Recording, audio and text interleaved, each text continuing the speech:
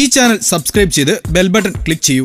മലയാള സിനിമയിലെ ചൂടൻ വാർത്തകൾ നിങ്ങൾക്ക് നോട്ടിഫിക്കേഷനായി ലഭിക്കും. റഹ്മാന്റെയും ശങ്കറിന്റെയും പതനത്തിന് കാരണം ഭാഗ്യലക്ഷ്മി തുറന്നു പറയുന്നു. തുടക്കത്തിൽ മലയാള സിനിമയിൽ മിന്നിക്കയറിയ താരങ്ങളാണ് റഹ്മാനും ശങ്കറും. 70കളിലും 80കളിലും മലയാള സിനിമയുടെ ഭാവി ഇവരുടെ കയ്യിലാണെന്ന് വരെ വിധി എഴുതിയവരുണ്ട്. റഹ്മാൻ മമ്മൂട്ടിക്ക് വെല്ലുവിളിയാകുമെന്ന് പറഞ്ഞു. ശങ്കറിനെ തള്ളിമാറ്റിയാണ് മോഹൻലാൽ മഞ്ഞിൽ വിരിഞ്ഞ പൂക്കളിലൂടെ മുൻനിരയിൽ എത്തിയത്.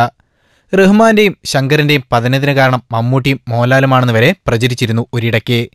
എന്നാൽ ഡബ്ബിംഗ് ആർട്ടിസ്റ്റ് ഭാഗ്യലക്ഷ്മിയുടെ അഭിപ്രായത്തിൽ ഇരുവരുടെയും തകർച്ചയ്ക്ക് കാരണം മമ്മൂട്ടിയോ മോഹൻലാലോ അല്ല. അക്കാരണം എന്താണെന്ന് ഭാഗ്യലക്ഷ്മി പറയുന്നു. ആദ്യകാലങ്ങളിൽ മിന്നി നിന്ന താരങ്ങളാണ് ഇവർ രണ്ടുപേരും. എന്നാൽ സ്വന്തം കഥാപാത്രങ്ങൾക്ക് വേണ്ടി ഇരുവരും ശബ്ദം നൽകിയിരുന്നില്ല. അതുകൊണ്ടാണ് റഹ്മാനും ശങ്കറിനും ഇൻഡസ്ട്രിയിൽ വേണ്ടവിധം വിജയം നേടാൻ കഴിയാത്തതെന്ന് ഭാഗ്യലക്ഷ്മി പറയുന്നു.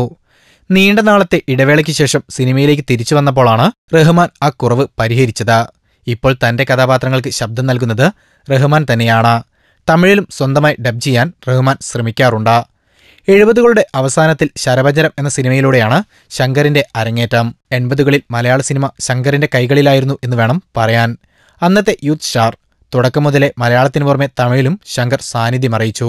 പതിയെ ശങ്കറിന്റെ കരിയറിൽ കരിനിഴൽ വീഴാൻ തുടങ്ങി. ചെയ്യുന്ന ചിത്രങ്ങൾ പരാജയപ്പെട്ടതോടെ അവസരങ്ങൾ കുറഞ്ഞു. അതോടെ ചെറിയൊരു ഇടവേള വന്നു. ആ ഗ്യാപ്പിൽ ചിലർ കയറി വന്നതോടെ ശങ്കറിന് കാലത്തിനൊപ്പം വളരാൻ കഴിഞ്ഞില്ല. 2015 റിലീസ് ചെയ്ത ബാലചന്ദ്രമേനോന്റെ ഞാൻ സംവിധാനം ചെയ്യുന്നു എന്ന ചിത്രത്തിലാണ് ഏറ്റവും ഒടുവിൽ താരം അഭിനയിച്ചത്. കേരളത്തിലെ യുവത്വത്തിന് ഒരു ഹരമായിട്ടാണ് കൂടെവിടെ എന്ന ചിത്രത്തിലൂടെ റഹ്മാന്റെ അരങ്ങേറ്റം. മമ്മൂട്ടിക്ക് അക്കാലത്ത് ശക്തമായ വെല്ലുവിളിയായിരുന്നു റഹ്മാൻ. 80കളിൽ റഹ്മാന്റെ എനർജി മലയാളക്കരയ്ക്ക് ആവേശമായി.